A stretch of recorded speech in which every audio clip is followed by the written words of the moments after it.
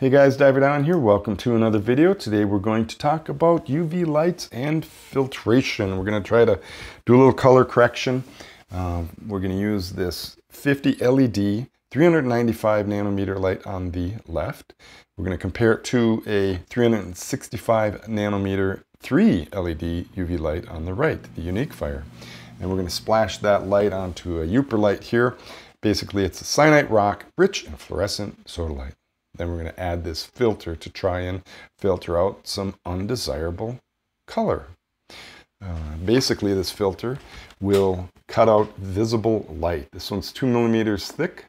And so let's go ahead and turn off the lights here, and I'll start with the 50 LED light here. As you can see, everything's kind of purple. It's bluish. It's producing a lot of visible light, and it doesn't really show the orange that we've come to associate with Yooperlites, or again, cyanite rock rich in fluorescent sodalite.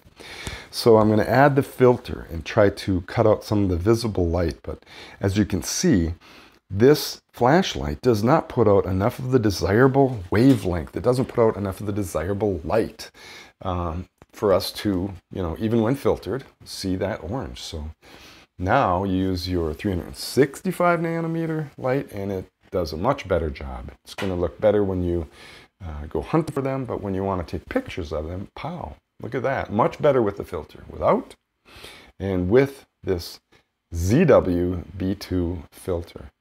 So that's how I take all my photos, all my videos.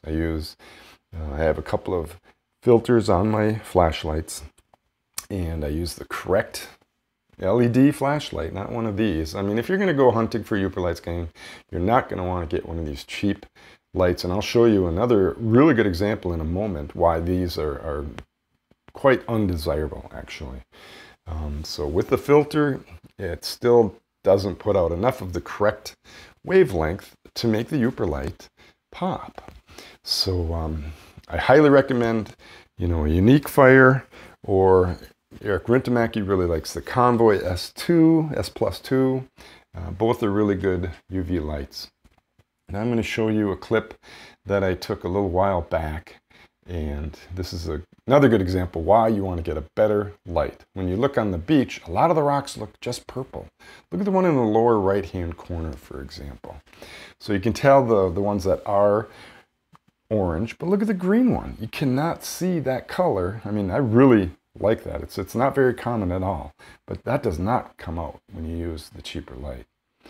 So here I have an example of the one of my spheres with and without the filter.